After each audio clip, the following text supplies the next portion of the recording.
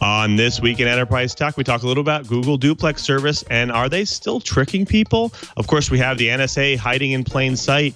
And Brian and I talked with a great guest, Wendy Nather from Duo Security, about Zero Trust and SSO.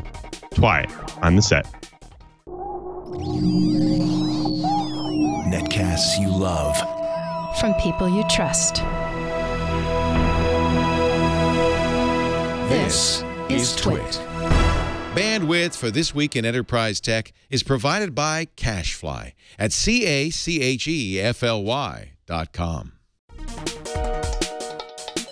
This is Twice, This Week in Enterprise Tech, episode 297, recorded June 29th, 2018. Duo Security. This episode of This Week in Enterprise Tech is brought to you by LastPass. Secure every password-protected entry point to your business. Join over 33,000 businesses and start managing and securing your company's passwords today. Learn more at lastpass.com/twit.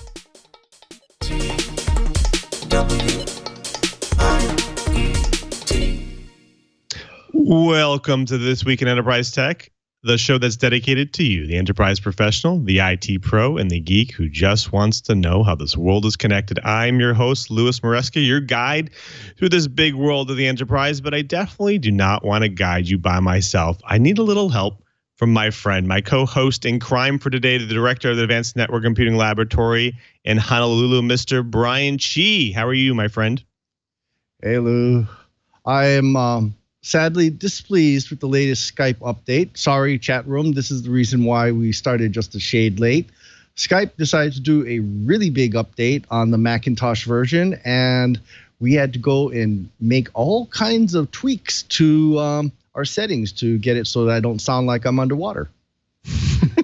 Well, what's important is, are you getting some sleep now? I am catching up. The Underwater Observatory is playing nicely, and big shout out to the NetBees guys, because there is now a NetBees under 3 miles of water so that I have greater network visibility into my network. I can actually do iPerf. I can pull SNMP. I can actually integrate my NetBees with Past Solutions Total View, so I can actually see what the heck is going on under 3 miles of water. Fantastic. Well, we're gonna talk a little bit about network visibility a little bit later for sure. But first, we're also going to talk about Google's Duplex service and if they're making it a little bit less creepy for us, as well as we get to talk about Zero Trust and SSO with our great guest from Duo Security. But first, we want to bring some of the latest enterprise news to our audience by jumping into the blips. So security through obscurity, or basically hiding in plain sight, sometimes is the best way to hide. Things slip through the cracks and no one really notices. It's kind of my favorite part of that show, The Americans. There's a normal family by day, but there's spies by night. Well, a shocking report just came out recently based on classified NSA documents, public records, interviews from several AT&T employees that shows that the NSA has been hiding in plain sight. Look over there. If you could see that tall building, that skyscraper right there. Well, according to the report, the NSA was hiding in it, just in plain sight, in both Atlanta, Chicago, Dallas, Los Angeles, New York City, San Francisco, Seattle, and Washington, D.C. for actually quite a while. In each of the locations, it was found that the facility contained network equipment from large telecommunication companies that transported large quantities of internet data around the world. Based on the reports and data, it seems that the NSA has agreements and relationships with numerous phone and internet providers. The NSA exploits these relationships for surveillance purposes, commandeering massive infrastructure nodes and using it as a platform to covertly tap into communications processed by others. Sounds almost like a conspiracy theory, but one thing it does surface is the concept of zero trust, which we'll get to talk about a little bit later. And if nothing else, follow your gut and encrypt everything. Well, here's an interesting headline. Speedy AI image analysis could help doctors during surgery because it compares 3D scans up to 1,000 times faster than before. So let's put this in perspective. The biggest pain of any type of medical imaging is analysis, and 3D images multiply that pain factor by many times. With the workload of a modern radiologist, it makes sense to apply near real-time AI analysis to do a first cut on the image analysis to help point out tiny details that overworked radiologists could potentially miss. And, the demand for 3D imaging just keeps rising exponentially. The other big issue is that radiologists typically do not have the time to compare what could be hundreds of slices from an MRI or CT scan that may have been taken over a period of months or years, and be able to spot trends in those images, especially since the complexity of the scans could involve lots of digging down into the individual pixels of each image, line them up, and then compare them over a series taken by varying skill levels of technicians. What AI does is take a lot of the guesswork out of the tedious task of comparing and aligning all those images, and then notifying the radiologist of tiny changes in the huge series of 3D images, and help identify the slow changes that tumors and such might present in the diagnostic task. So if you've ever learned about the Fourth Amendment of the United States Constitution as part of the Bill of Rights, you'll know that it prohibits unreasonable search and seizures. The Fourth Amendment requires, as a general rule, that the police officers obtain a warrant based on probable cause before searching a person's house or their papers or their personal effects. So this was the central concern of the framers of the Constitution and the Bill of Rights, who all well know the danger of the general warrants that allowed government authorities to enter a home and rummage through looking for incriminating evidence. There are a few minute exceptions to the warrant requirement. For example, when police officers lawfully arrest someone, they can search their body in their immediate surroundings and seize any belongings to ensure the officer's safety or the preservation of evidence. But mobile phones aren't weapons and pose no physical threats. Plus, evidence on the phone can be preserved by using special devices to prevent remote deletion of data. Permitting all police officers to search a mobile phone or any digital storage device essentially gives them access to someone's entire life. Allowing them to do so without a warrant renders the Fourth Amendment's guarantee against unreasonable search and seizures meaningless. The Supreme Court wisely recognized that to be the truth and held the government must obtain judicial permissions before searching mobile phones. But this doesn't actually cover location data or cell phone tracking data. This type of data can be used to pinpoint your historical data or your whereabouts at any point in time, including locations that other criminals have been. Well, the Supreme Court handed down a landmark decision recently, Carpenter versus the United States, ruling 4-5 that the Fourth Amendment protects cell phone location information as well. I don't know about you, but I consider a victory and justice for all. Well, we are network geeks. And one of the hot topics is software-defined networks. Find out that software-defined networks are actually, as far as security goes, a double-edged sword. The benefits of software-defined networks are the proverbial double-edged sword for network administrators and hackers alike. The ability to quickly change how networks act also means that if a hacker penetrates the SDN control system, this also means they can tap or redirect network connections through the SDN cloud for nefarious reasons. So what this article points out is that our industry must design in security as part of the SDN fabric and not take the knee-jerk reaction of just duplicating our existing networks. Some pros and cons. Well, SDN provides all the benefits of virtualization, generally such as agility, cost-effective redundancy, and scalability. With SDN security becomes scalable. It no longer requires a bunch of hardware and proprietary security controls to deploy, and security can scale as software scales and as new clouds and workloads and network segments are provisioned. Example, here is how VMware's NSX data center provides very straightforward ways to segment and firewall virtual machines, which simplifies security. It provides the flexibility to shut down misbehaving segments. The network-wide visibility makes it possible to identify malicious actions and take the appropriate steps, such as quarantines. If a worm or malware enters and starts diddling with the configuration, that can then be locked down or blocked. So, sorry, the bottom line is you've got some design flexibility it's up to you to design security into your SDN and get your security team involved in the design to make that flexibility work in your favor instead of against you. Do you have a Chromebook? Well, get ready. Your app support will soon be expanded to be able to run Linux apps as well. Dubbed Project Christini, it allows Linux applications to run on Chrome OS. Over the past months, this project's been maturing actually quite fast based on the latest commits to the Canary and developer channel repos of the OS. For normal users, they'll have to wait for general availability of the Chrome OS base books in version 69, but it seems that the support is coming to most Apollo Lake-based Chromebooks. Based on the string of commits, the code repositories, it seems that the support isn't simply being turned on, but it does show that all the cumbersome steps of interacting with the terminal, checking dependencies, and authentication will be hidden away for the user.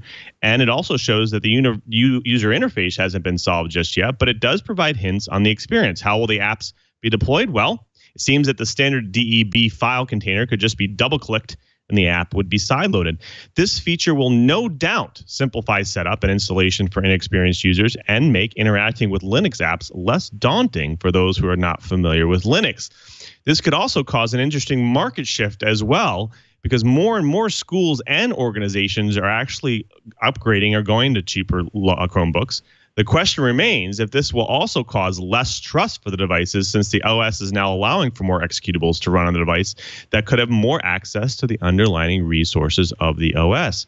If you're interested, check out the list of the supported devices and get that latest Canary build. I have a feeling we'll hear more and more communications from Google on this project as the September market rolls along.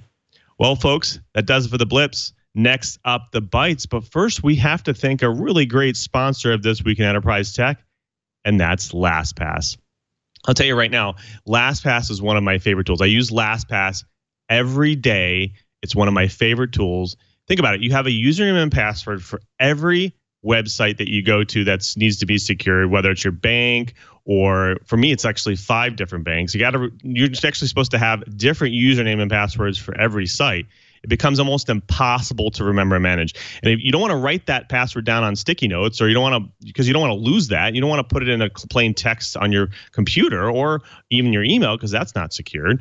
Well, that's where LastPass comes in and saves us all. LastPass automatically remembers and fills in your passwords anytime, anywhere, wherever you are, whatever computer or mobile device. All you have to do is remember that master password, and LastPass remembers the rest. I remember I got hooked on LastPass on my desktop, but now I use it on all my devices, including my mobile phone. They have browser add-ins to make it easier for you to web log in, supporting browsers both Chrome, Edge, Firefox, Opera, and more. Plus, it works great on Android and iOS. I actually remember the day that I was at work and my family needed a password for the bank account to basically make a payment. But did I remember that password? Absolutely not. All I had to do is visit LastPass Vault, use one of my one and only master password, and bam, I can give them that password. LastPass literally saved me time, and time is money. Now, I'm talking about my personal use of LastPass, but they also have LastPass families for the entire family, and LastPass also works for enterprise too. Enterprises are always battling people trying to breach their networks. Over 81% of breaches are caused by weak or reused passwords. LastPass makes it easy to use unique random passwords that your employees don't have to remember or even write down, because that's not secure. Plus, password sharing is really hard.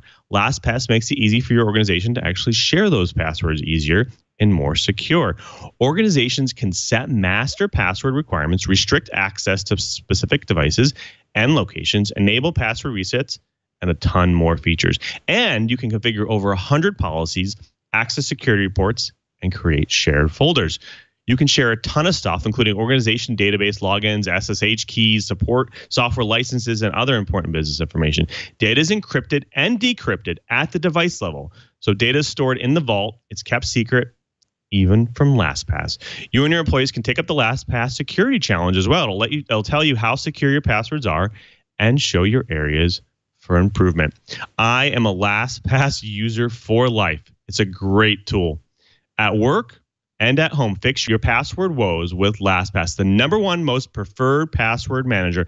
Learn more at lastpass.com/twit today. That's lastpass.com/twit, and see which product is right for you. And we thank LastPass for their support in This Week in Enterprise Tech. Well, folks, we'll soon get to my favorite part of the show, which is bringing in a guest for the Quiet Riot. But first, we want to jump into the bites.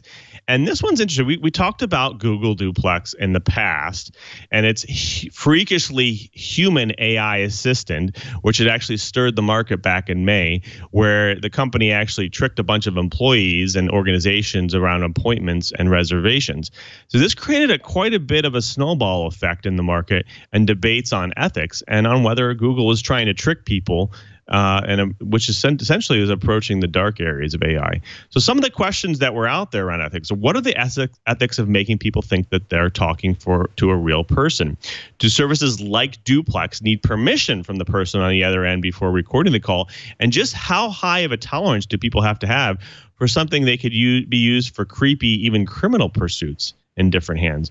Well, Google's trying to address these problems. Duplex is now called an automated booking service. It's not called Duplex anymore. And it's also honoring states' laws around recording. Plus, if businesses are uncomfortable with the concept, they can actually opt out from receiving Duplex calls. Scott Huffman, the VP of Engineering of Google Assistant, also admitted that the demo given at Google I/O was a bit too polished, and they decided to instead target real-world scenarios like interacting with restaurants and hair salons. Even though the caller is informed this is an automated assistant, it still actually peppers in different conversation and verbal tics to help conversations move along like naturally, just like or sure. If a conversation goes off the rails, again, a human operator at Google's call centers can take over. During their recent demo, the Duplex actually called up a local business starting with, "Hi, I'm Google's automated booking service, so I'll record the call. Can I book that table for Saturday?" So at a point, they were also able to say, "Hey, I think I got confused. Hold on, let me get an operator." And 4 out of the 5 calls stayed fully automated, and only 1 had to be turned over to humans. Okay, Cheebert, I want to get your thoughts on this, because we talked about this Google Duplex service in the past, but it really kind of brings in is Google making the right changes here? Is it something they need to do they need to do more here, or they've done enough? For sure, dude.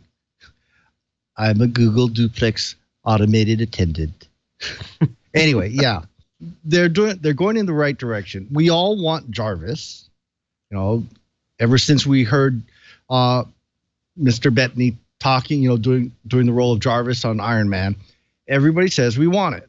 Well, we need to kind of weigh the odds. Do we want it? Do we not want it? So some of the things we need to keep in mind is, you mentioned the recording. Google, in order to analyze this, they're recording your voice, and then it goes to a back-end system and says, "Hey, we gotta now analyze it." But technically, conversations can only be recorded legally in some states if both parties agree. So that's why they're starting off the conversation with that. There are a lot of states, Hawaii is included, where it's only a single party. Only one side has to agree to the recording. So this is going to be a real interesting. I am actually kind of waiting for the ACLU to jump in, which is going to make Google's life really difficult, and it's going to slow down the path to Jarvis. But the reality is with, we're going to have to balance a lot of this stuff. Google's Duplex, now the automated attendant system, could potentially save businesses a lot of money. And having the having that ability to drop it in so that you don't have to pay a receptionist, or better yet, say it's a fairly large organization and you don't have to pay a bank of receptionists. So maybe you have just 2 or 3 or whatever to handle a large number of calls, and only the calls that really go off the rail, or if the AI assistant weirds someone else out. So I think there's going to be a lot of things. I think it's really going to help places. I think it's going to help education a lot. Obviously, I've got a big education bent, but I don't hardly know of any university that still has a full-time set of operators. And having a AI to be able to go and help redirect things could actually be a very big health and safety issue in the long run. So I say, yeah, let's move forward. Let's be careful, but let's move forward. Right. Yeah, I think it's interesting. I think there are organizations starting out there that need this kind of system to kind of assist them, because, paying customer service agents, training them to be, human and down to earth and, forthcoming, it's tough to do. So I think providing systems like this could be interesting to help start that. But the question also relies, will the system learn? So will it start to kind of grow and expand itself so it learns more about colloquialisms and idioms and all of this types of things so that this way it can sound even more human and get more kind of ingrained? So then you really don't know at this point. Now, again, they have this moniker in the beginning where they say, hey, this is a Google Assistant. We're not a real person, but in the same sense, I can't imagine that this is going to be the only application for this. I mean, obviously they're saying they're only targeting restaurants and reservations and things like appointments for hair salons and stuff. But I can't imagine that being the only application here. I think, we can think of customer service type organizations where, you call in and you want to feel like you're talking to somebody real rather than getting that automated voice menu system. Plus, when you get into actual customer service issues, again, small organizations, they can't pay big companies to do sometimes, their own people, let alone big companies do customer service. So this might also help them as well.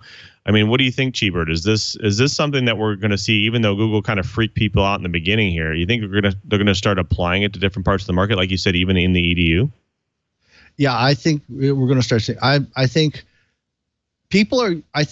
Google needs to obviously hit the low-hanging fruit, but I think one of the low-hanging fruits that they also need to hit is automated attendance on telephone systems.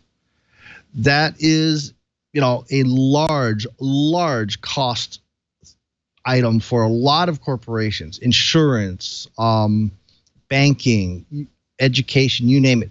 People that want to have information. The web is not the do-all end-all for a lot of the older generation, but you have to balance privacy and customer service. And I think as long as you're upfront about it and provide a way to opt out, I think Google will avoid having the ACL sharpen their knives in their direction. So I think, yes, I can't wait. I would love to get my hands on the API because there's a few things that I would love to be able to use it for science.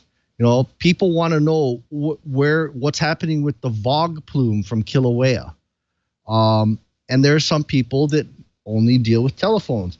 And our departments keep getting these phone calls. I'd love to be able to automate things like that. I'm sure the National Weather Service would love to automate some things. So I think such an API that will work instead of the really clumsy things that we started playing with, a few years ago, having something as intelligent and as smooth as Google AI could go a long way towards solving a lot of problems, especially for people that are handicapped or, something like that. So we have seen, I think in China, there was the AI that actually did the newscast. Do you think that, we should be worried about, this type of technology actually taking away jobs now, that maybe it could get better at learning things and dealing with things? Obviously, people do some specific jobs, like you were saying, customer service, answering questions. This could take away from jobs, right? Yeah, but then again, there are some, there's some things that humans still do better. But I look at it as, okay, a balance. There's going to be some jobs where, I'm sorry, you're going to have to retrain. You're going to have to think of other things. It's a balancing act. As far as, that newscaster, look at it a slightly different way. Wouldn't it be great to be able to have, say, once an hour or once every half hour, once every 15-minute news updates all through the night, no matter what time zone you're in? Wouldn't that be cool? And absolutely. I'm sorry, newscasters aren't cheap. Programmers aren't cheap. Yeah, ZipDog. Yeah, he's on the phone. So life is good.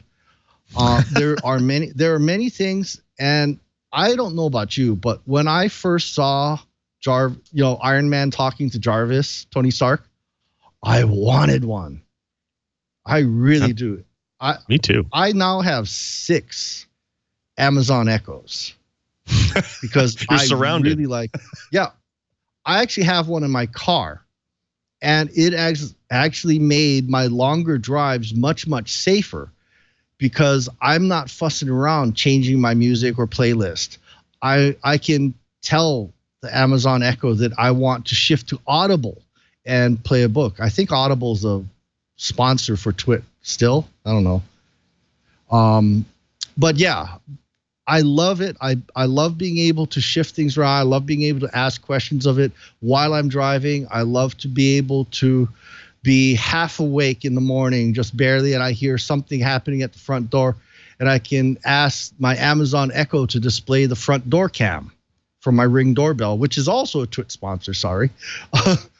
Lots of sponsor examples. But yeah, having an AI, even something as simple as the Amazon Echo, has changed my life. I'm really looking forward to seeing how the Google AI can really change other services that, might make the drive-in safer, might make it easier for someone that might have, say, cerebral palsy.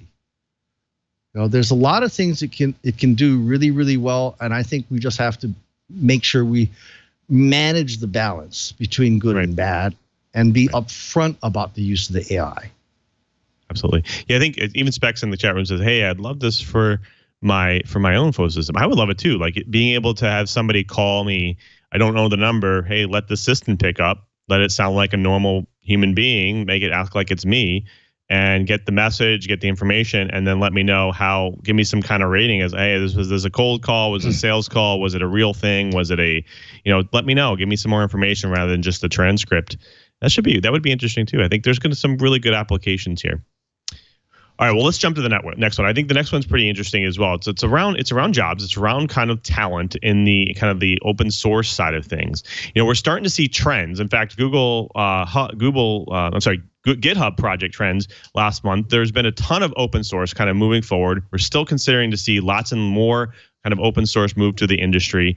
We're seeing things like more web development libraries like Vue.js, React, and others, as well as cross-platform development like Google's Flutter, Vue Native. But then you're seeing more machine learning repos as well for platforms like TensorFlow. And what you'll see actually is there are some GitHub trends that they actually picked up. And that's actually, you're seeing more cross-platform development like Electron apps, React Native.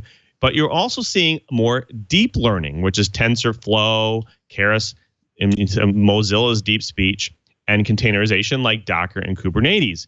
What the interesting thing here, though, is we're starting to see an uptick in Linux talent as well.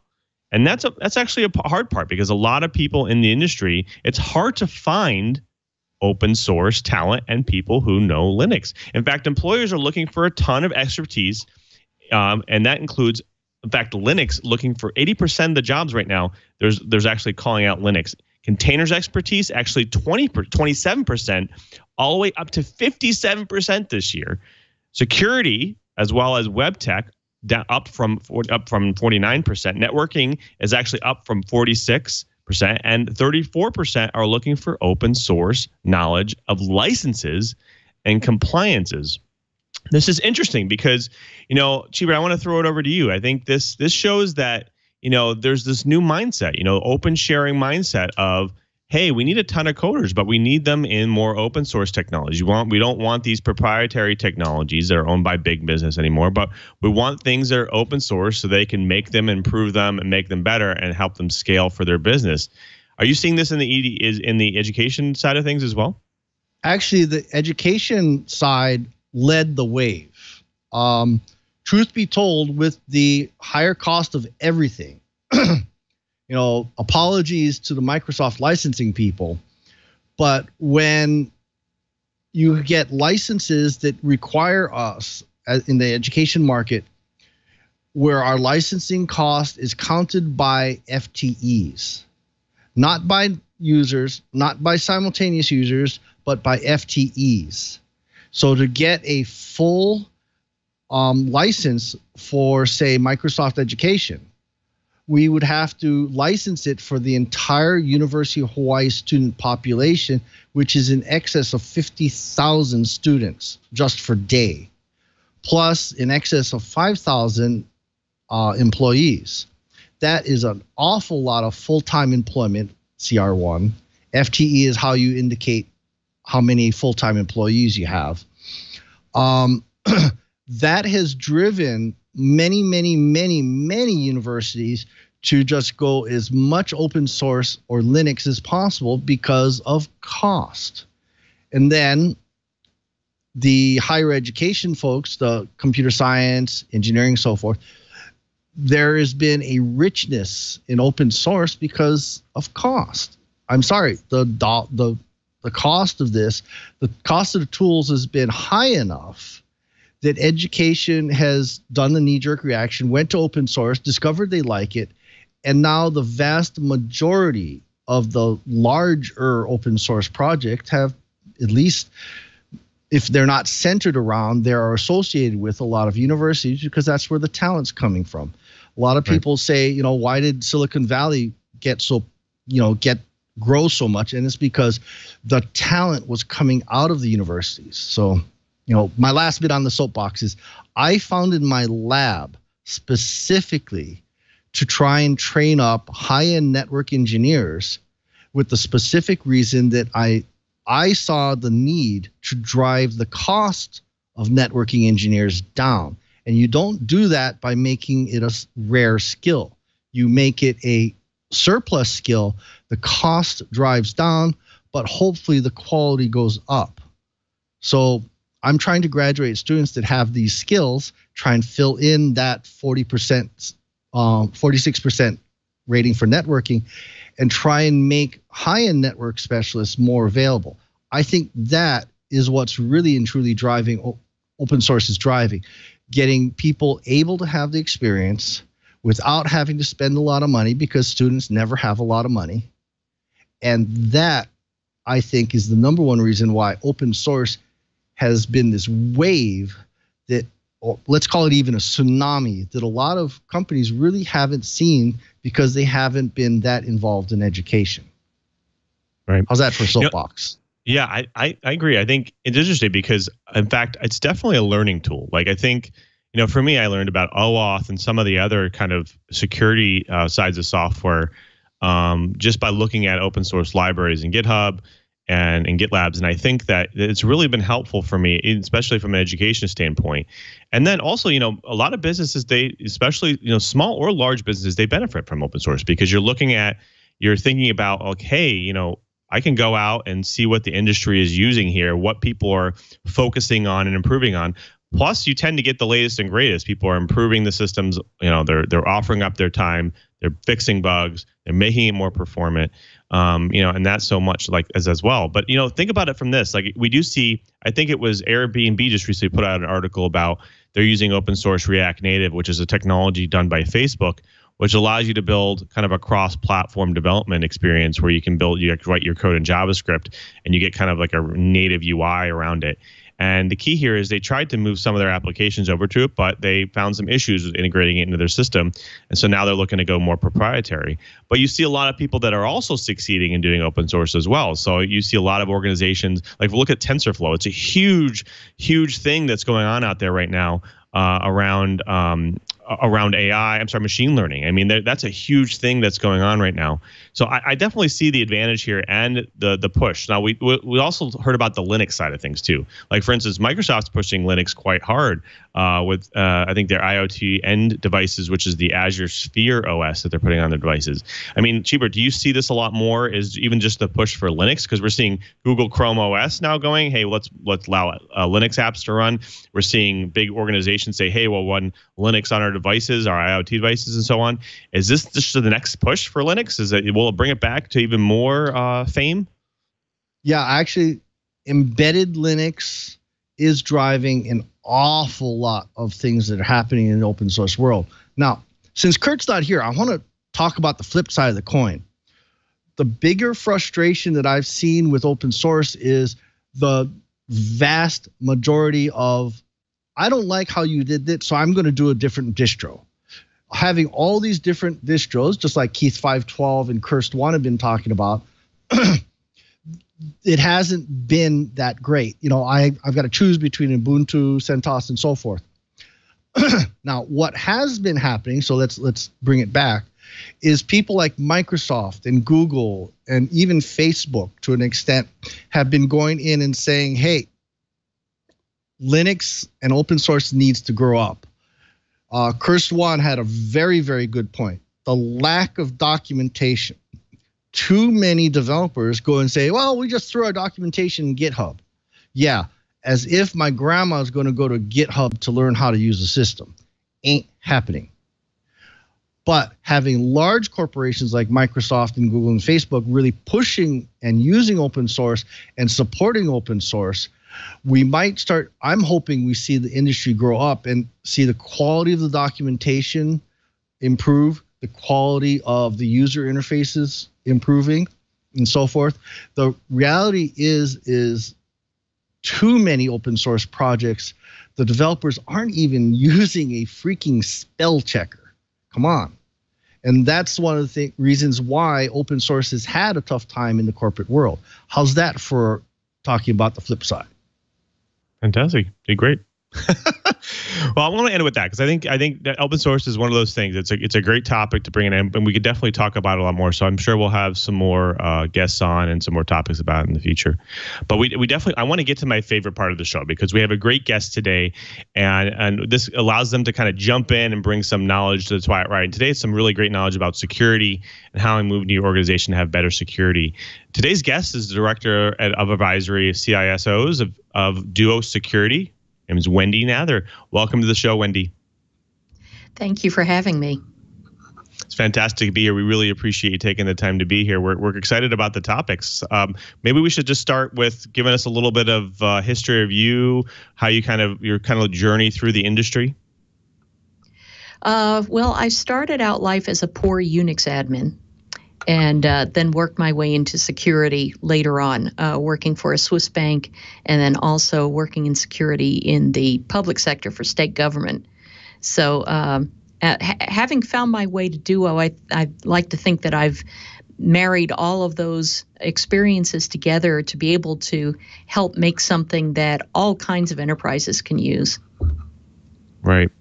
Well, even though Duo is a sponsor of This Week in Enterprise Tech and Twit Network, we have some amazing topics today to just go over in general about, kind of security, how you make your organization more secure, kind of the zero trust security model. So why don't we get into the nitty gritty of this? Maybe I'll start with my ignorance side of things of saying, hey, what type of attacks, Wendy, are there out there today? Like what do I have to worry about? Well, we could just spend the whole time discussing all the different kinds of attacks. Are you asking about the kinds of attacks that sort of prompted the zero trust movement? Yeah, I would say like any type of attacks. When organizations worry about them today, what are they normally worrying about? Well, what they're really worrying about is, let's just say that we figured out a long time ago in a network far, far away that it was not a good idea to trust users coming in just because they were on the inside of the firewall. And we've known this for decades. We've known this for a really long time, but couldn't figure out really what to do about it. And so groups like the Jericho Forum in the UK around 2003 started talking about something called deperimeterization. What if we pretended there was no firewall?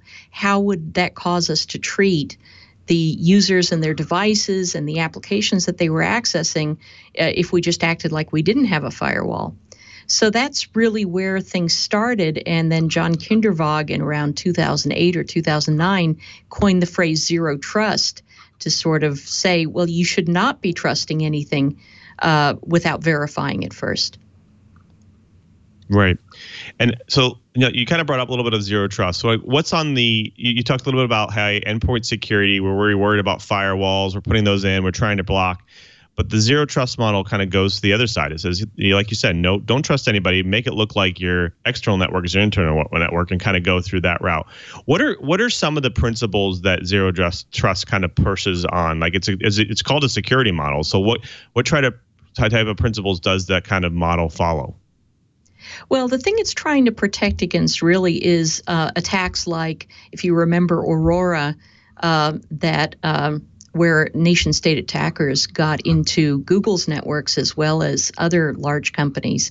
The reason why they were able to get where they could was because once they were inside the network, they became trusted automatically, and they could pivot and move laterally and go just about anywhere. So the whole idea of zero trust, not trusting anything just because it's inside the network, was intended to address that. But you have to ask yourself, the principles are, fine, if we are not trusting something because of the network it's on, then what else do we need to do to verify it? So some of the things that you can do are doing additional authentication of the user, like with multi-factor authentication. Then you also want to look at the device that they have, and you want to see whether it is meeting your level of security hygiene, whether it is at risk of being compromised, which is another thing that you care about. And you put those together with the fact that we used to stay put when we were using applications, but now users are mobile, they're everywhere, and the applications are everywhere. They're not just in the data center. SaaS applications are external. So you want to have a model where you can validate the user, the device, and the application regardless of where any of those are. Right. Now, an interesting thing is, like, I see a lot of reports out there. Hey, if you want to start doing zero trust manually, which is not always easy, you need to start doing things like don't deploy services unless they're authenticated. Like, stop deploying unauthenticated services. Start collecting more data. So start actually running and understanding the data about your users, what they're doing, what devices are accessing, what's data flowing through the devices, that kind of thing. Starting to understand that. Also, configuring host-based firewalls, hot firewalls around your data and your resources, making sure you understand how they're secured and so on. Are these some of the things that you would kind of recommend to people that are kind of trying to go into zero trust? I would, although I do have to say that the phrase zero trust itself can be problematic, because when John Kindervag coined it, he meant to say that you should not grant access to anything without having verified it first. And for him, that's what the word trust means. It means blindly granting access. Now, if you don't define it that way, if you think of granting access as trusting something because you verified it, then your definition of trust is a little bit different. And I would not say to enterprises that they can never trust anything, because let's face it, users get pretty cranky when you keep wanting them to authenticate over and over and over again. So you have to trust for some length of time.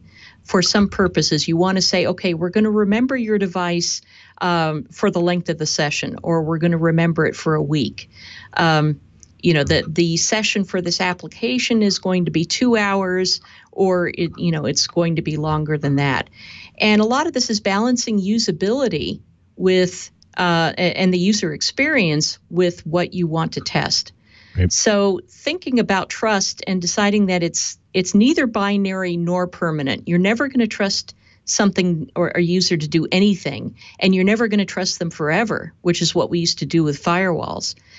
Just saying that it's going to be for specific things and it's going to be for a specific amount of time, then that's where enterprises should be focusing their effort on implementing this. Right. So, you talked a little bit about Google and their attack, their Aurora attacks around their Google Gmail and so on. After that, it seems like they learned their lesson. They went into this kind of campaign mode of creating Beyond Corp. What was kind of Google's methods of securing more things and kind of getting into that zero trust model? What kinds of things that they started doing? Well, they wrote some really great white papers. I think there are a total of 5 or 6 now. And they described a number of things. One of them is centralized access proxying. So no matter where the user's coming from, they have to go through this access proxy to get where they're going. Another thing that they did was to create different tiers of sensitivity and security requirements based on the sensitivity of the data that the applications are protecting. So, for example, if you're looking at an employee cafe menu, you don't really care as much about who's accessing it and why. But if it's an admin trying to get into your ERP system, you care a whole lot, and you're going to set very high levels of security that they have to meet. So doing different levels of security with a centralized access proxy, authenticating the users, and also making decisions on the fly with every authentication as to what they can access based on what you know about their device state. And Google has a lot of information about the state of the device. Historically, what it had been doing, what its components are today, and deciding whether it can trust that device here and now. And so putting all those together with a lot of other information is how they implemented it. Right. I think, this whole concept that you hear a lot in the market about is assume breach. Assume that your network's breached, act like you're just the public internet, figure out ways to better secure your network, figure out better policies, better ways to monitor, that kind of thing. So it sounds like it's Google's model. They've been able to do that, but it sounds like it's complex to implement. So it sounds like they've done a bunch of work, obviously internally, to figure this out. They've published white papers saying, hey, you can go do this, but it doesn't sound easy. So what kinds of things is Duo Security doing to make this easier? Well, we're all about making it a lot easier, and ideally, you wouldn't even need to know a lot about security to be able to implement this.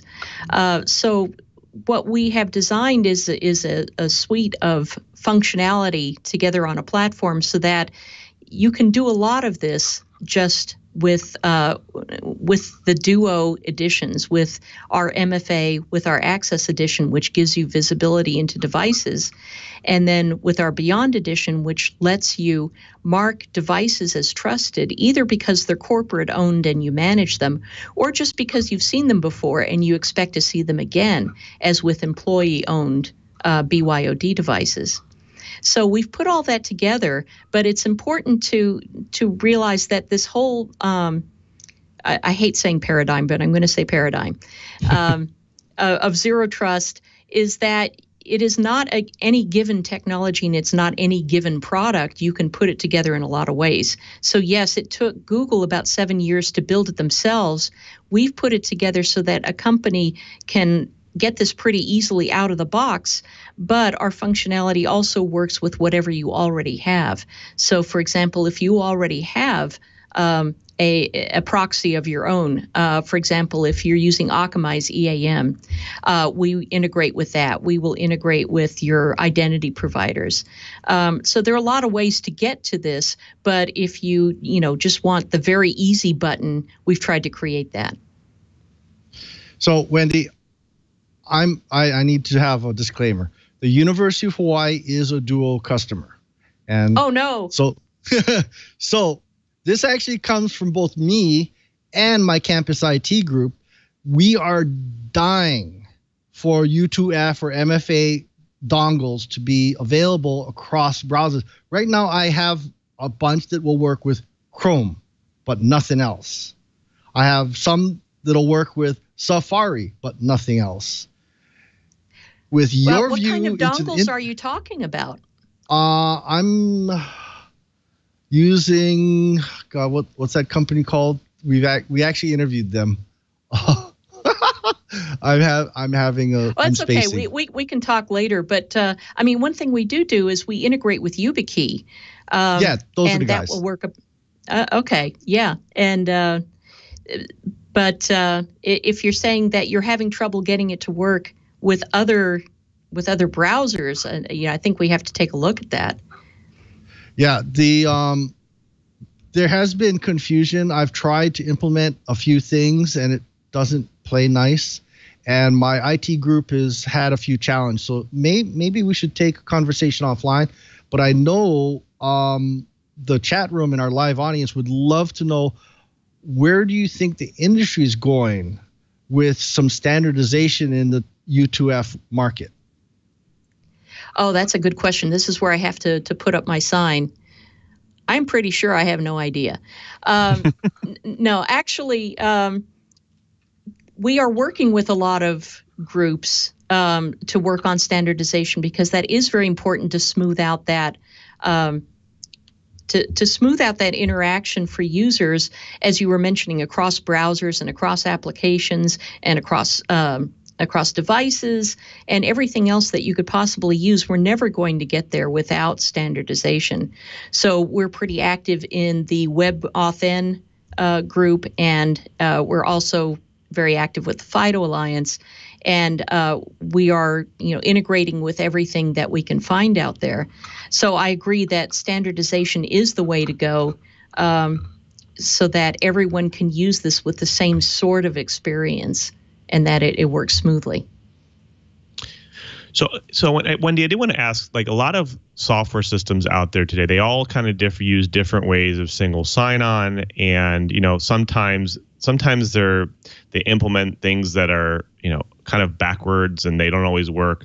There's lots of CRM systems out there like HubSpot, Sugar CRM, and Salesforce, Dynamic CRM, all these different ones that use potential different SSO mechanisms, two factors kind of integrated with that. What types of things, it sounds like Duo way of doing things is you created kind of like a direct proxy endpoint that everyone kind of goes through, and then Duo kind of handles the rest here. So does that mean that it could pretty much handle any application in your system that you throw at, especially from an SSO standpoint? From an SSO standpoint, we do offer that functionality. Again, we can also work with other SSO applications depending on what you already have in place. But yes, that's part of the experience, is connecting that. So handling everything after the primary credentials, everything after the login and password, passing that over to Duo, and then having us look at everything else, looking at the state of the device without an agent. Just telling you what you need to know about what's being used and letting you make policy decisions. The way we're really working is as the policy enforcer for everything else that you want to decide about granting somebody access after they've successfully put in their username and password. Right. So another interesting thing you kind of mentioned is, the principles behind Zero Trust is the fact that once you actually trust the device, you can kind of give them and grant them access. So that's interesting. What are some of the customers doing? I think, it sounds like most of these services kind of begin once you say, hey, I trust this device. You deploy something to it to say, hey, this is a trusted device. Now it's on the network. But what are some organizations doing to say, hey, like, I need to apply some rules, try to scan the device or whatever, figure out what's going on with it, see if I actually should trust it, and then I kind of apply that policy to it. What are some companies doing for that? Well, at the simplest level, what a lot of our customers are doing are simply being able to distinguish corporate-owned devices from non-corporate-owned devices. So, for example, we had one customer who thought they had about 800 devices in their asset inventory. And then when they implemented Duo and looked at what devices were really authenticating to their applications, they found an additional 2,200 devices that they had never heard of before that were also being used. So just being able to make that distinction between what you think is accessing your applications and what is accessing your applications can be a great start. From there, if you don't want to restrict access just to corporate-owned assets, for example, if you have third parties that are bringing in devices and you're not allowed to manage them, but you have to let them access things, you can set a bar for security. So you can say, for example, you have to have lock screen enabled, you have to have your software up to date, you have to have the disk encrypted, it can't be jailbroken, those sorts of things. And you can set the bar so that even if you cannot manage that device, you can enforce what state it needs to be in order to access your application. So this kind of changes the dynamic between users and their devices and the enterprise to more of a collaborative environment. It used to be that you were issued something, they managed it for you, you had no choice in what happened to it. But now, with the consumerization of IT, that's not practical anymore. So that's what Duo has made possible, is for you to set these levels of expectation for security in a more collaborative way with your users. So one interesting thing is, I tend to send this out to multiple people. The same question is around the scenario is, let's say someone does get my device, they somehow crack it open, and that device was trusted to be on the network at some point. Are there things like, for instance, I try to access a very sensitive piece of data thereafter because I stole this device. Are there things to essentially alert to say, hey, like this person's might normally have access to this piece of data, but they're in a different location. They're in a strange location that we've never seen before. Is there ways to kind of revoke access? Is there ways to detect that?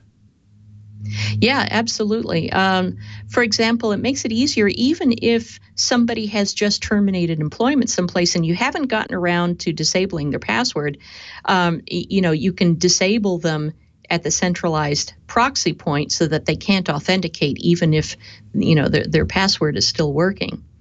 But as for everything else, there are a lot of different ways that you can determine what's going on with the device and how long you want to trust it for. For example, we can work with endpoint security products so that based on whether you're managing something with MDM or whether you have something like Tanium on the endpoint, depending on what information you're getting from those, you can decide to grant or disallow access. We just announced recently user and entity behavioral analytics in beta for Duo, so that we can alert on ways that users are using their devices and accessing applications that really shouldn't be happening. We can help pinpoint outliers and say, everything checked out, but still you might want to look at this because this is not a regular behavior pattern. And the other thing I should point out is that with our Beyond Edition, if you are marking devices as trusted, they are also binding the user and that device together. So let's say that I got your username and password. I would not only have to steal your 2FA device, whatever you're using, your phone or whatever, but I would also have to steal your laptop, because it's only with that combination that I would be able to get in. I couldn't steal another trusted laptop and use it that way. It has to be that combination of user and their device and their 2FA.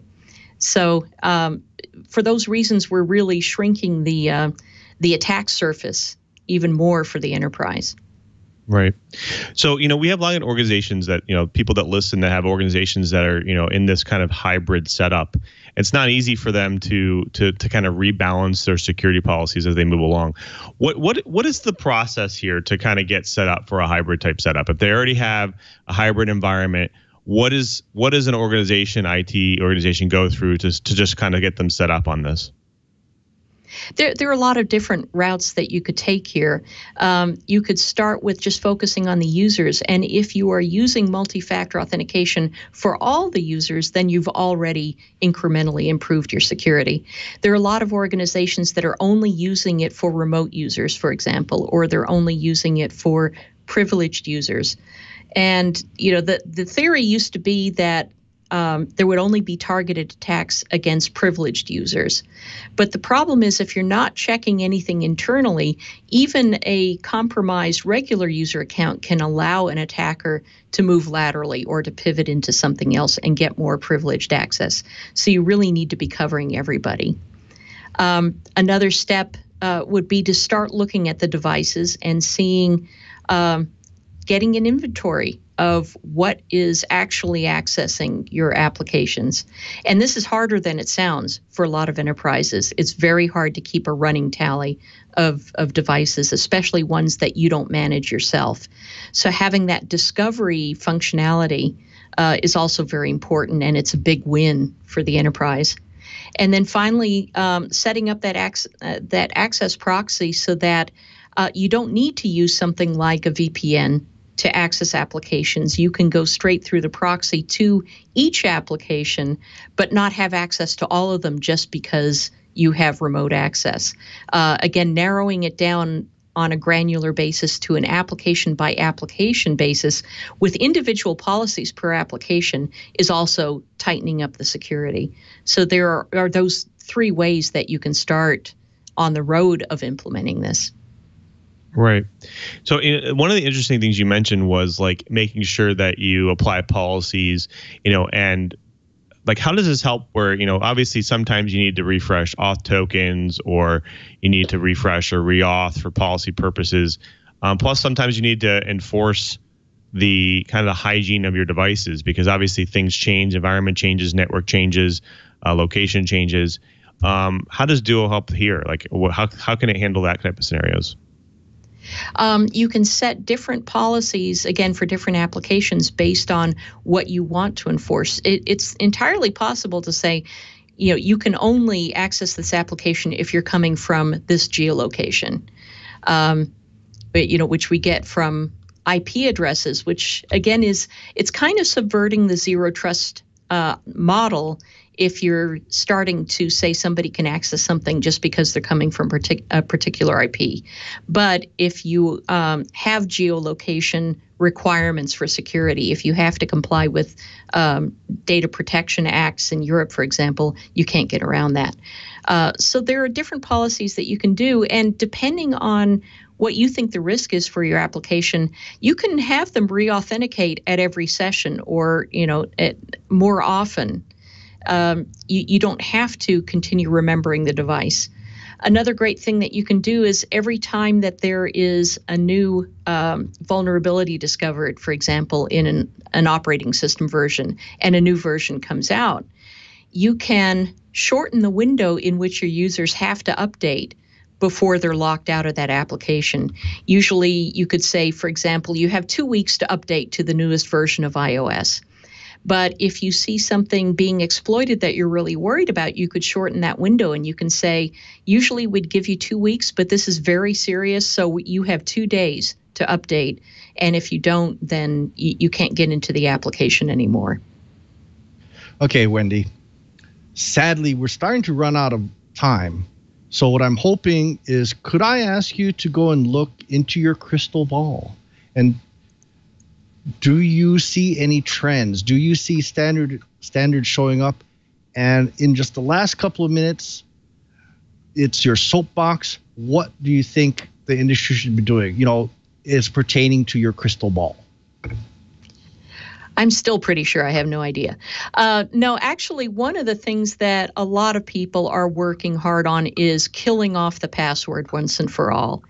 And actually, mentioning LastPass, I use LastPass myself and I love it. I think LastPass is and other password managers are the beginning of the trend down this road of insulating the user from the password. It's a programmatic interface so that users don't have to remember all of those passwords that they used to have to do. And maybe at some point in the future, we will get to the point where you only need a biometric and other invisible things that the system understands about your device that will do all the authenticating for you. And you no longer have to use this organic storage, this very fallible storage for your primary credentials. So I definitely see that coming up pretty soon. In the next couple of years, I think we're going to see movement along that front. Fantastic. Well, unfortunately, we've run out of time. You have done it again. You've sat through another hour of the Best Dang Enterprise Tech Show, according to 9 out of 10 zero trusted devices. But of course, we want to thank our guest, Wendy Nather, for being talking about zero trust and SSO. Thank you so much, Wendy, for being on the show. We really appreciate your time. Thank you. Can you just tell the audience at home where they can find you, your work, and a little bit about Duo? Yes, you can find us at duo.com, and you can find me at Wendy at duo.com. And I say you've put up one of my blog posts right there. So you can read about Beyond Corp and Zero Trust in a lot of the blog entries there. And you can also reach me at Wendy Nather on Twitter. Fantastic. Thanks so much, Wendy. I also have to thank my co-host in crime for today, Mr. Brian Chi, Director of Advanced Network Computing Laboratory in Honolulu. Chi-Bird, can you tell the folks at home where they can find you and all of your crazy work? I am ADV, NETLAB, Advanced Net Lab on Twitter. I am also Chiebert, CHEEBERT, at twit.tv. I'd love to hear from viewers. I would love to hear suggestions for shows. We did get a suggestion. We wanted, our viewers said they wanted more on security, and we actually had a direct question. I'm sorry, I can't remember who gave it to me, that they wanted to have a show talking more about SSO. Well, maybe we'll narrow it down. We'll do another episode directly on SSO type applications, but I think we got close. What do the viewers think? I hope you liked it. Anyway, drop me a line. Join people like JJ to the 4884 that's been dropping me show ideas. Jabba's thrown me some ideas. HiWeb's thrown some ideas. But you don't have to be a live viewer. You can also just throw it to me via email or over Twitter, and I'd be more than happy to try and track down some guests for you.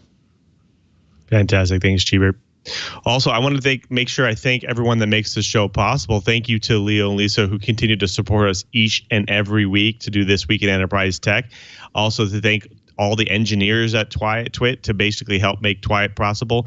Also, thank you to Mr. Brian Chi. He's our tireless producer. Definitely hit him up on Twitter for some show options and some show ideas. He loves to get that stuff, so definitely hit him up. Also, we want to thank you. You tune in each and every week. We couldn't do this show without you. We wouldn't want to do it without you. You're our loyal listeners, and we want to make it easy for you to tune in and listen each and every week. So go right now to twit.com/Twiet. Find all of our episodes, our back episodes, all the show notes, guest information about us. Of course, more importantly, next to the videos there, you'll see those magic buttons to subscribe to the format of your choice, the audio, video, HD audio, video, and also the device of your choice, whether it's phone, tablet, laptop, desktop.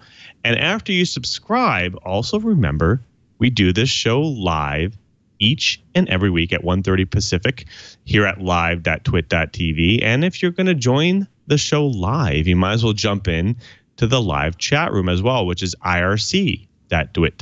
So jump in there. We have some great folks in there, and they tend to give us some really great questions, and sometimes they even change the direction of the show. Of course, I also want to thank my TD for today, and that was Victor. Victor, thanks so much for doing the show today. Can you tell the folks at home where they can find you and your stuff? Well, I'm here at Twit, as always. I don't really have a Twitter and stuff like usual Kevin and stuff, but I like sharks too. Fantastic. Well, of course, you can follow me and all of my interesting discussions on tech on twitter.com/LouMM. And plus, you can see what I do on my daily work, as well as check out the jev.office.com, where you can pull all the latest and greatest information about customizing and extending Office to make it work for you. Until next time, I'm Louis Maresca saying, you want to know what's going on in the enterprise? Just keep quiet.